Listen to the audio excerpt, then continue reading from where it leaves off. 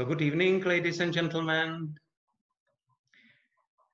and welcome to our online program live from New York. Dušan Neumann, I saw it happen Prague, August 1968.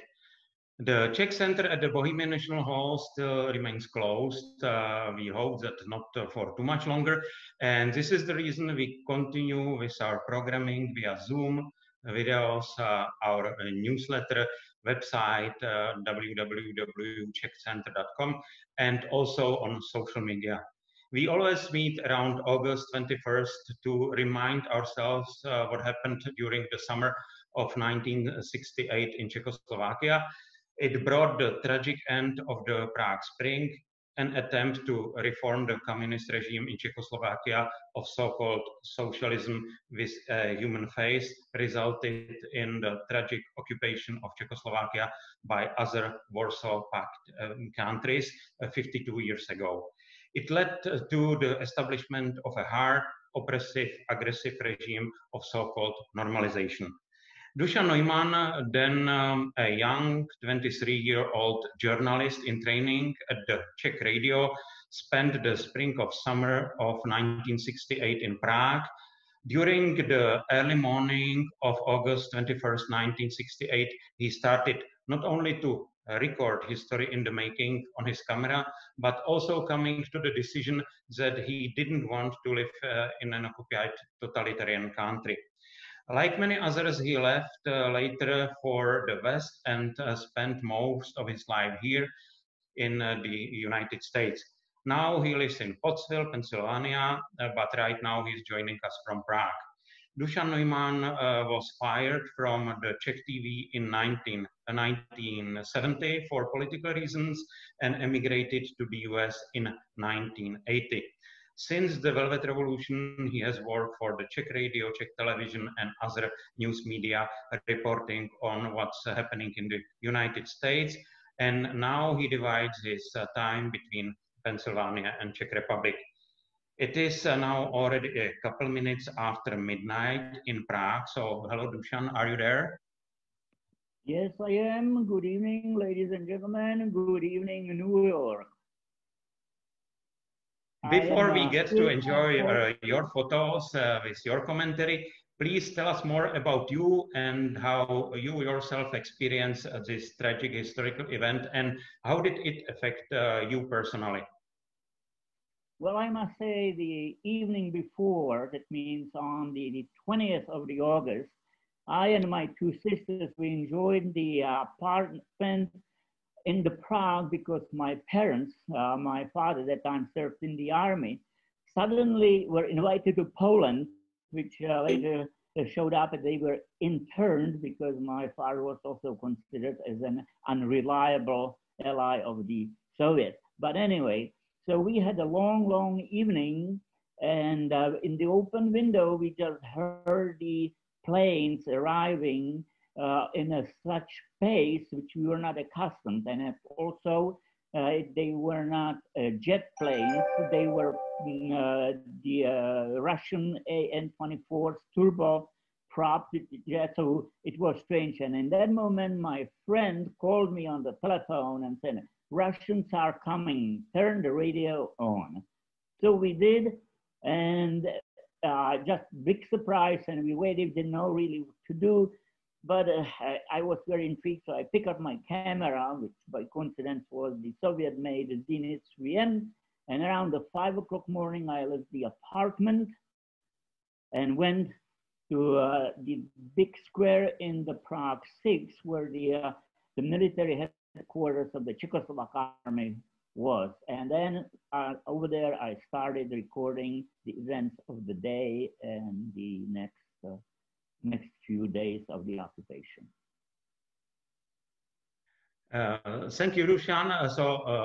We would like to encourage viewers to write their questions for Dušan into the group chat in the button panel. He will answer your question after his talk. And now, Dušan, please take us through your photos that captured the fateful day of August 21st, 1968. Well, this is the picture of the first Soviet tank going directly down to the army headquarters and to downtown Prague from the direction of the Prague airport. At that time, nobody really knew what was going on, and the people were going to the work. You can see that the trolley car was still on the tracks, but the drivers of the cars took the left lane, I mean the opposite direction, because the rumbling monster of the T-55 was already occupied the right lane going down to the Prague. And it was very ominous view. And actually it was my first picture I took. So the next pictures are a little bit farther. On the square right in front of the building of the general staff of the Czechoslovak army, the group of the Soviet vehicles, jeeps and the black Volga cars dislodged some Soviet officers. They smiling discussed the event because they didn't meet any armed resistance, which probably was some surprise for them. Later, I learned that the tall officer facing in this picture, it was the General Pavlovsky, who was the commander of this particular part of the invasion to the downtown Prague. Next, please.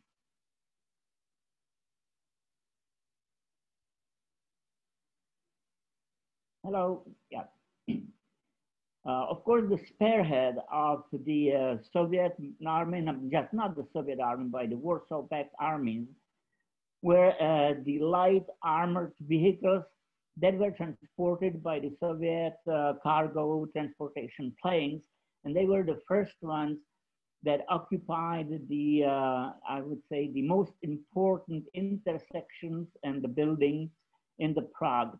I must say that the Soviets had a joint exercise with the Czechoslovak army 2 months before the occupation. So they mapped exactly the key points in the Prague that they had to occupy first, actually to prevent any kind of the uprising or the military response from the Czechoslovak side. Next, please.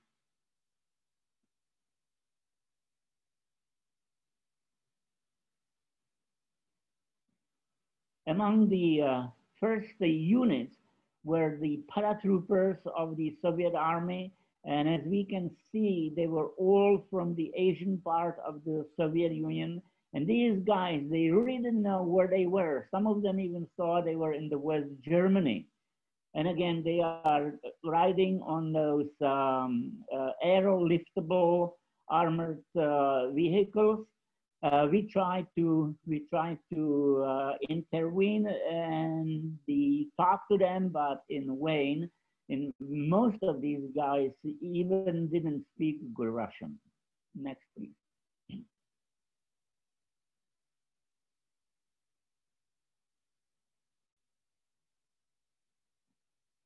From the Victory Square, I tried to go to the castle, which is just about a half a mile south of the Victory Square. And when I reached that point, I was walking or running back then. I was still young, so I could run even up the hill. I already found the castle, which is also the seat of the president of Czechoslovakia and today of Czech Republic, occupied by the Soviet units. This moment was probably one of the scariest of the day, because when I pointed my camera on those two soldiers, they just aimed the submachine guns right against me. So I didn't take more pictures, just this one, and left. So next, please. I tried to go to the School of Journalism and Sociology, which I was studying over the hill at Letna. And under the hill is the seat of the government. And the seat of the government of all it is, you can see in the details, surrounded by the Russian tanks and armored carriers with the barrels of their 100mm guns pointed to the windows of the Czechoslovak government. It was sort of very ominous note what is going to happen next. And we really were not sure how violent this occupation can get. So from here, I went down to to the school, where we got with my friends, also journalists, some other equipment, the 60mm cameras, more film. And from there, we tried to go to Czechoslovak radio, because that was the point of the interest, because the Russians, they wanted to shut down any communication that the besieged Czechoslovak government could have. Next, please. So when I saw the tanks pointing at the government buildings, I tried to make a little little detour, return back to the main street, going close to the downtown, which actually was one of the largest, and actually the cobblestone paved back then. And when I read that, the tanks were coming already from the other side of the Prague, which meant that the Prague was completely surrounded. And those tanks were coming probably from the East Germany. I must say there were no East German tanks, because the Russians really didn't want the nation that still had the bad memories of World War II to be exposed to another German liberation. So all these tanks were Russian, and on the north of the Republic, they came from the Poland to Slovakia, from Hungary. But most of the tanks and most of the equipment was actually Russian. Next, please. This is sort of the historic, ironic place. This is on the place that's called in the Klarov, in the Prague, and that Soviet tank is standing very close to the point, or to the place where at the morning 9th of May 1945, the only Russian tank destroyed by the Nazis in the Prague was hit by the Panzerfaust. This time it was liberating tank, which was about as hostile as back those German tanks were before. Next, please. The closer we get to the Czech radio, we found that the people of the Prague trying to build the barricades. They used trolley cars, buses, cobblestones, whatever they could. But of course, these impromptu made barricades were no match for a Russian. But some brave guys used the picks. They punctured the spare barrels of the diesel fuel that tanks carried on the backs and lit them up. This tank, which you can see, actually is that rolled over the ambulance car. Fortunately, nobody was killed in that one.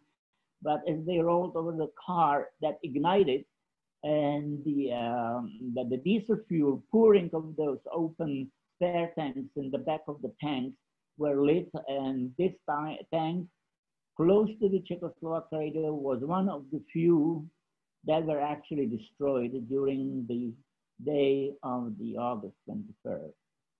Next, please. This is another picture of that burning tank.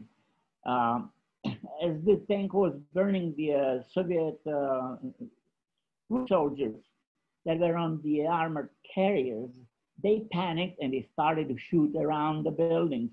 So a lot of buildings were damaged. You could see the bullet holes in the plaster of those buildings for next 10, maybe even 20 years, especially on the National Museum, which just recently was repaired. But those marks, those poke marks of the Russian bullets are still visible. In this place, unfortunately, some of the defenders, or I would say so-called unarmed defenders, were harmed, and few people were killed. Next, please. The people still couldn't believe what was happening, so some in the aisle were looking on it. But when the bullets started to fly, they all hit the ground over there, and I must say that was probably the most scariest feeling in my life that time, when the Russian machine gun was just nibbling in the plaster, probably a meter above my head, and the broken plaster was falling on me. So in that moment, I didn't dare to raise my head and take the pictures of that. Next, please.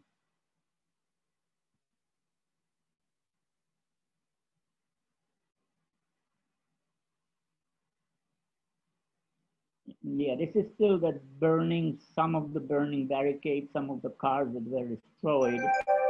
So you can, uh, this is later that day when finally the fires were put down and the people were going to, you can see to the Czechoslovak radio, which is in the short distance on the right side behind the destroyed trolley cars, which was dislodged and derailed from the cars.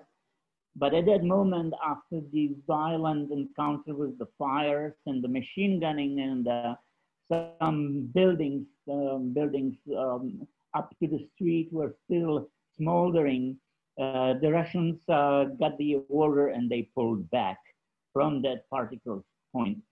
What we didn't know that the Russian paratroopers entered the building of the Czech radio and were already cleaning it up. Next, please.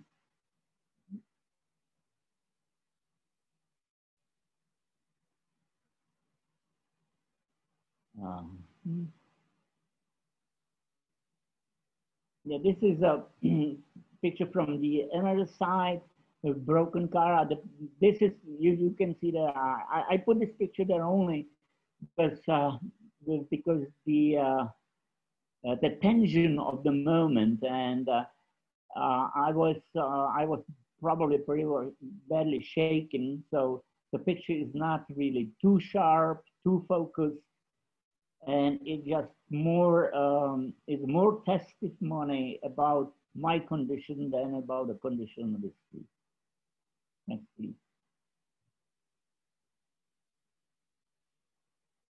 And this is in the street Italska, which is a street that crosses the main street. Vinohradska is still the radio building of the radio is in the blocks next here.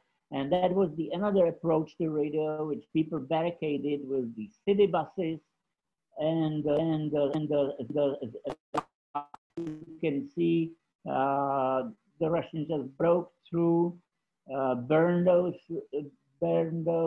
buses and broken the barricades. But what they did not break and were not able to break was the spirit of the Czech people, who actually formed a big crowd.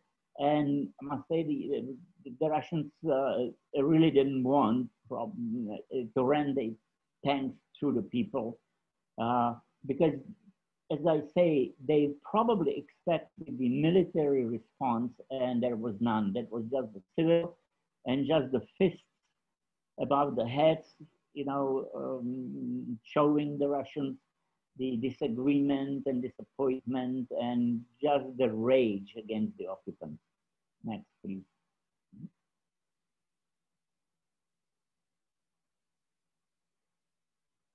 This is the last picture of the Czechoslovak radio with the reporters still on the balcony. That was after, as you can, after the machine gunning on the street. And in this moment, the reporters went down on the balcony and warned the people not to resist violently. Despair, your lives are more value than the bravery which would lead just to your death. Very few moments after these gentlemen talked to the crowds, they had to leave because the Russians were already in the building, and the reporters left, some through the underground, some other different through the windows. And within the few hours after the Russians shut down the main Czechoslovak radio building, the auxiliary transmitter started the broadcast from the different places in the Czechoslovakia. and they were broadcasting all the time in those first days, and the Russians were not able to really shut the main channels of the communication down. That was a very, I would say, brave and very technically complex achievement of the technicians of the Czechoslovak radio and the brave reporters who pursued all the time, 24 hours a day, their work, especially just warning people, do not resist, because the Russian invasion or the Warsaw Pact was so overwhelming. Yeah, it's I don't know exactly the numbers, but over 1,000 tanks came in, and it was just so overwhelming that the resistance was really futile. Next, please. This is the only picture that I didn't take. By the coincidence, my future brother-in-law came to the same place, and he took the picture of me. So I'm just here boasting that that's me who's in the wreckage here taking the pictures. Unfortunately, only few pictures from, not a few, actually the 25 about pictures I could find after I returned from the exile first time. I had a few rolls and they all disappeared in the course of the years of normalization. Next, please.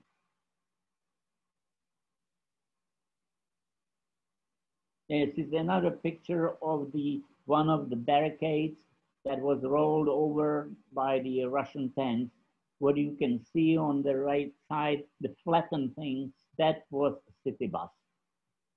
Behind it, there were some concrete mixtures. They were more difficult to crash, but still there were no match for the advancing Soviet tanks. This is, of course, of the aftermath, when the radio was already occupied and people were just standing there in the aisles, looking what was going on, and slowly leaving because it was a later afternoon, and some different sets of the moods were coming in. Next, please.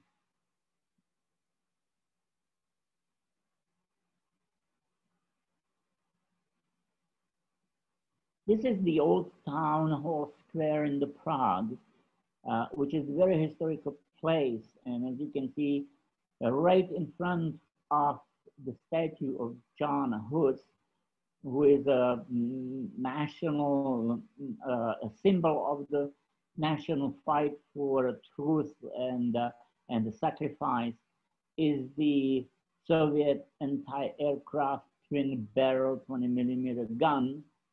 And some people or some students, they climbed on the statue. It's not that distinct in this picture, but they blinded with the scarf the eyes of the John Hus, that he couldn't see this devastation and the death of the liberty and the freedom in Czechoslovakia. Next, please. Immediately on the streets and just everywhere in the shopping windows, the numerous leaflets, pictures, proclamations in the improvised boards were placed, which actually was, they were intended to keep the morale of the people up. At that time, even some of us sort of believed that the occupation will be short-lived, that the government that was kidnapped and lifted to Moscow will be able to negotiate some kind of the compromise, which of course was a very false expectation. Next, please. This is on that place on the left now, which is very large open space on the northern part of the Prague, which became improvised airport for Russian choppers and the Russian tanks. And as you can see, some people who started to think about their families, like this man, were already running to the shops and getting the supplies because nobody knew what will happen with the supplies of the food, water, and sanitary and everything else, because the country was completely shut down. There was nobody really knew if any shops would open, and so the people started to resupply their groceries and all of the things they need for their living. Next, please.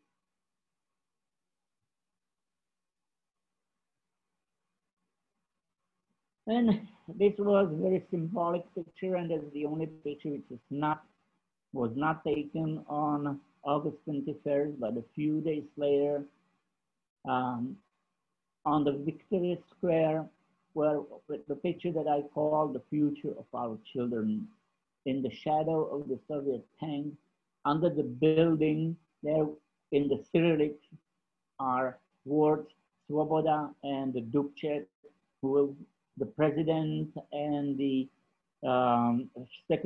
first secretary of the Communist Party, as a symbols of the free Czechoslovakia, which then we called was aiming for socialism with the human face, which of course was also sort of foolish idea.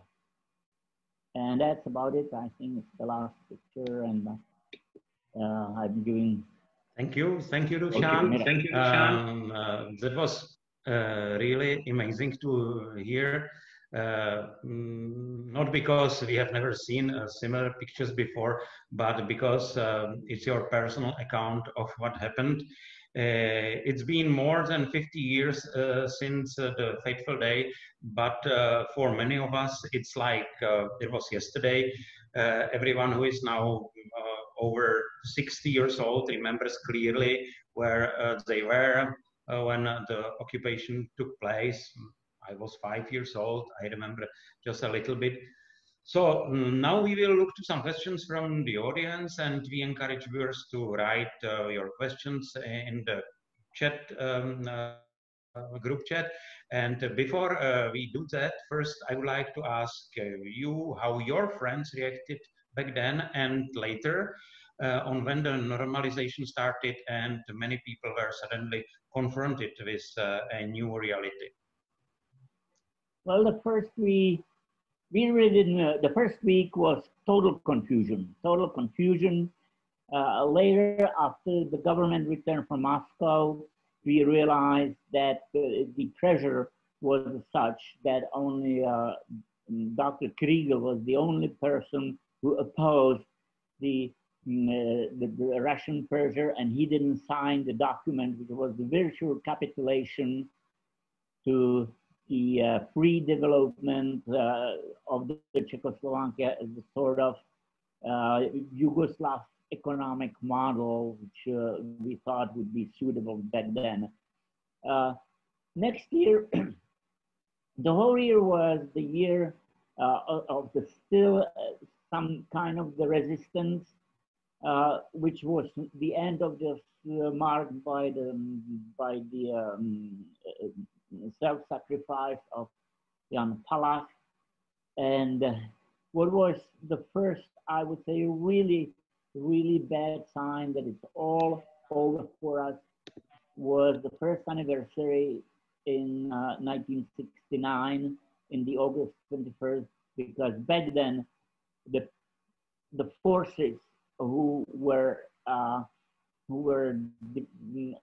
attacking the protesters and demonstrators were the Czech police and Czech, what they call the People's Militias, which was sort of like the Communist Party SA.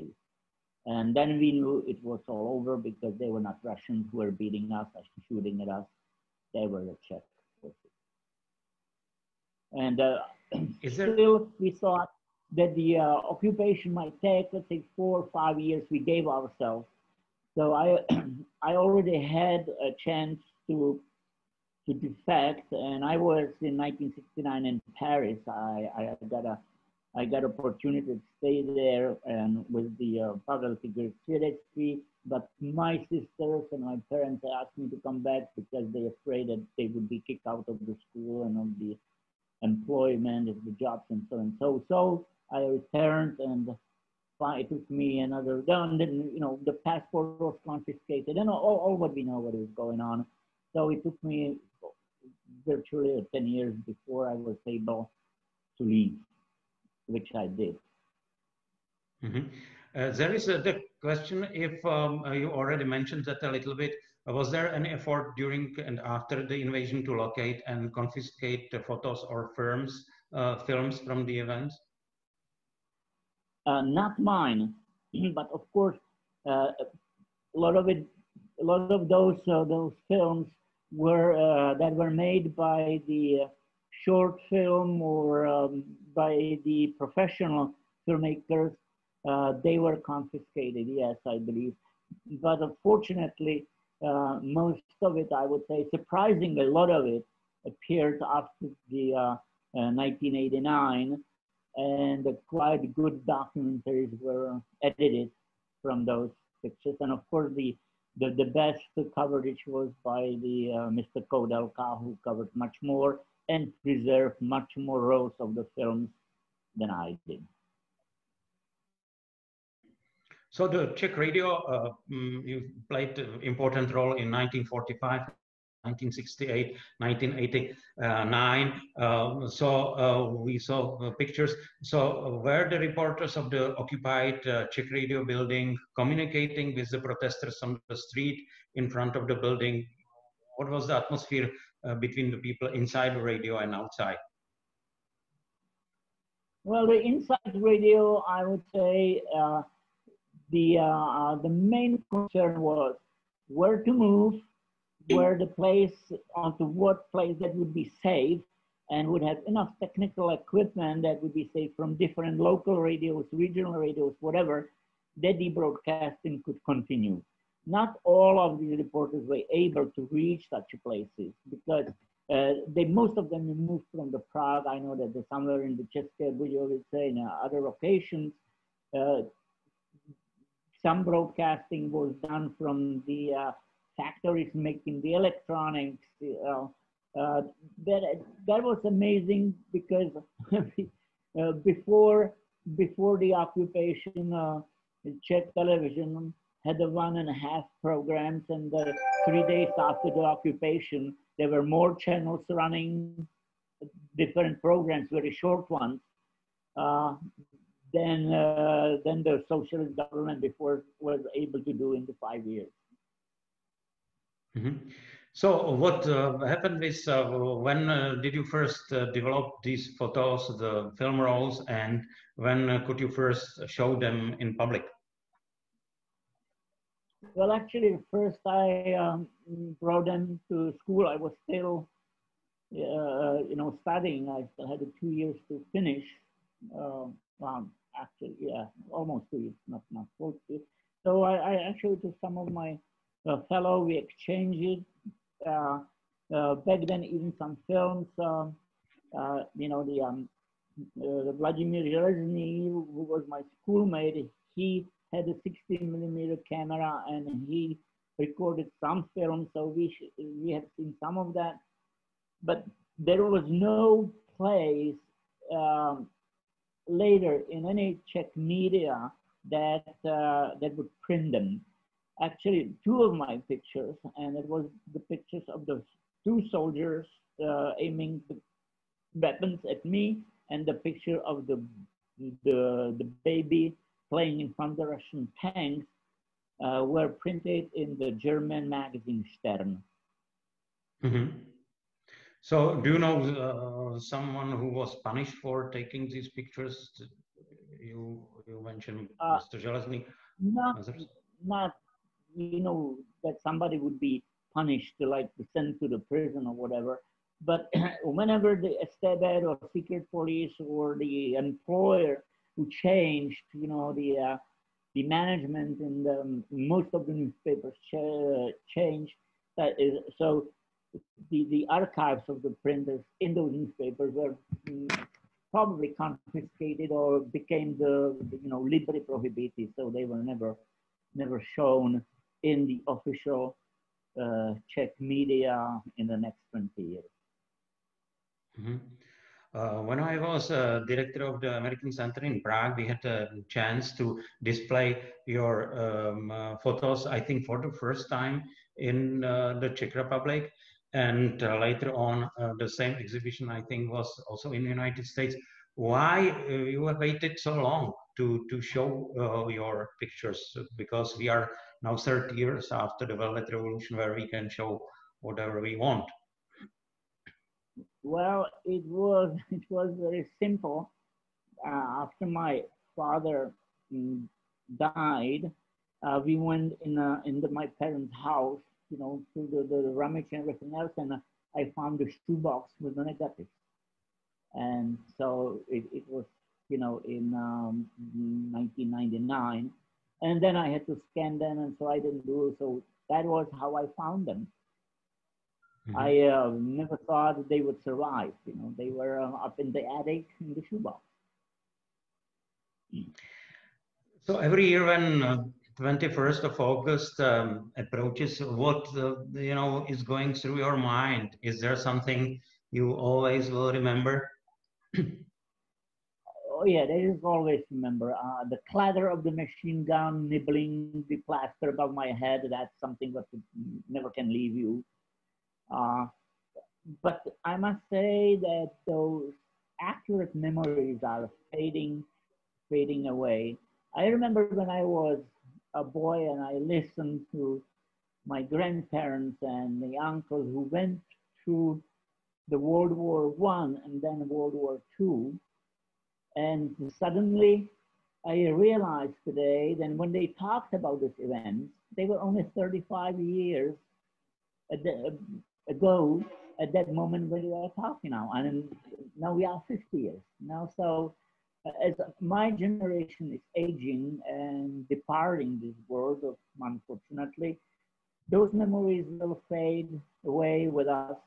And for the next generation, they will become mixed with the memories of the World War I, World War II, probably with the Hussite wars and who knows. On the one side, I think it's good that nobody has a fear anymore that the Soviet invasion would happen again. On the other side, history lost is the history that could happen again. So it's sort of contradictory feeling. So right now you are in Prague or near Prague. So you are following the media and you are talking to the people in hospodas, in pubs. So do you think that the 1968 is still remembered? Yes, it is still remembered, but it's not as intensive as it was still 10 years ago, or when it was, the round anniversary, when it was the 50th anniversary, was large in Prague. They were on the streets. There were the exhibits of the different pictures. I had some also in the Davids on the street. This year, and of course the COVID-19 has something to do with it, so it's sort of tame this year. Even in the radio, we don't hear much except a lot of Karel Kryll's songs and very short reminders in the news. But it's nothing like it was, just after 1989. Thank you, Dušan, very much for sharing your story. We don't have any more questions, but we have a good news that you can see all of these pictures, on our website, czechcenter.com. This was Dušan Neumann, Czech-American journalist, with his unique collection of 21 photographs from August 21st, 1968. Mr. Neumann was so nice that he agreed to publish these pictures also on our website. There you can also find out about our upcoming programs. Please subscribe to our newsletter on our web to keep up to date with our upcoming events. In